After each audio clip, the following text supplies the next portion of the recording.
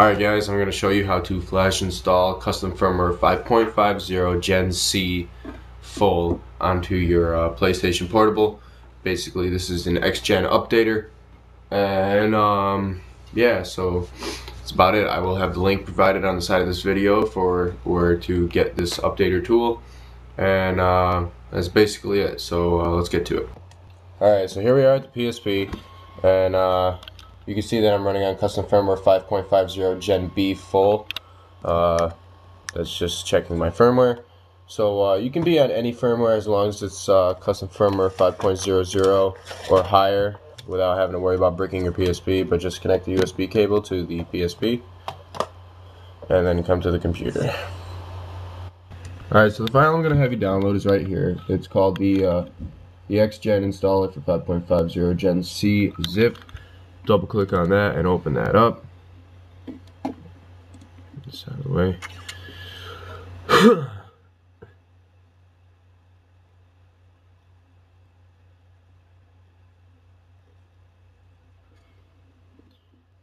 that. Alright, so you can either open this up in an extraction program, and if you don't have an extraction program, just right click on it and say extract all to your desktop. And inside of here you're going to see documents, the PSP folder, and the 550.PBP. The documents, that's just basically a readme text to help you along the way. And inside the PSP you will see the game folder and the update folder, and inside the update you will see the SPRX folder and the EBOOT.PBP. and inside that SPRX folder there's nothing, but that's just for extraction purposes. So you want to make sure all that's in the update folder and go back till you're seeing the update. Open up My Computer and go to removable drive for your PSP, and open up the PSP folder and open up the game folder, and simply take the update folder from the extracted files and drag and drop that into your PSP's memory stick in the game folder. Now that'll copy over like so. And there you have that. Now go back to the root of your PSP memory stick. Come to your extracted files and go back to see the 550.PBP. Take that and drag and drop that into the PSP memory stick root. Now I've already done that for time's sake, but just to confirm that it's there, this is my PSP memory stick root, and you will see the 550.PBP inside the memory stick root of the PSP. And also, again, the update folder in the PSP game folder. Make sure that it's all in capital letters, or else this will not work. And exit the PSP memory stick and come back to the PSP. Alright, back at the PSP, we're going to exit USB mode. And simply we're just going to scroll over to game and hit the memory stick, and you will see the X-Gen installer PSP update version Gen. You're going to start that.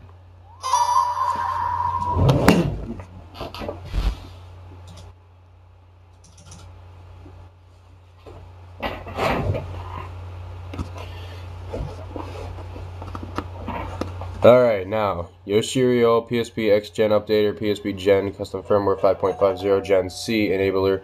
Alright, so you're going to hit enter, and you're going to say flash install Custom Firmware 5.50 Gen C. Click on that, and just wait for that to finish. Okay, so now that that's finished, you're going to hit X to reboot your system. I didn't realize you were on the video. And then after that, scroll over to your system settings, scroll down, system information, 5.50 Gen C full. And I know my MAC address is beautiful, that should be blocked. Well, a little too late for that now, but whatever. This is my PSP, so I don't care. But yeah, so that's that. So that's how you install 5.50 Gen C full on your PSP. Again, I have the link. If you have any questions, leave me comments, send me a message. If you have any recommendations for any other videos you would like to see, leave me a comment on my channel. And yeah, other than that, thanks for watching. Enjoy the firmware, even though it's kind of a little late because Gen D is out, but I'll have a video on that as well. And yeah, so see you guys later. Thanks for watching.